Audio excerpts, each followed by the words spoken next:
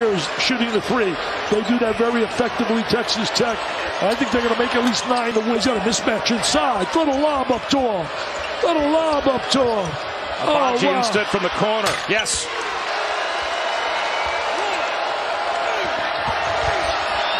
The floater is there for Dotson. First time for KU as he replaces Abaji. He can shoot the three. Azubuike right underneath the basket. Flying by. The size advantage on the interior. Look at Azubuike. Devon Dotson. Floater off the window is perfect. They got some great recruits coming in. Azubuike catches it down low and lays it in. Field misses point blank range. At Texas Tech. Dotson sets up Moss for three. That's good. Yeah.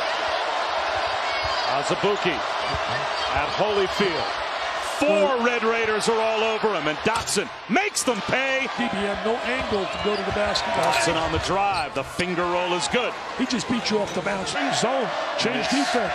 It's a 7-0 run for Texas Tech that has allowed them to come back, tie the game, but now on the t-shirts because he has the important job of like Corey Morrow and whatever country music. Tournament, you get beat there 5 in a row, and now you got the committee deciding.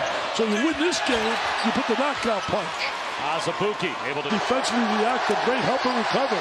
There's a lot of intensity out there, man. A lot of intensity and scrapping as a team. Abaji's able to beat the shot clock. Rebound. Loose. A scramble for it. McCormick on the deck. Rolls it out to Dotson. Dotson accelerates. Finishes.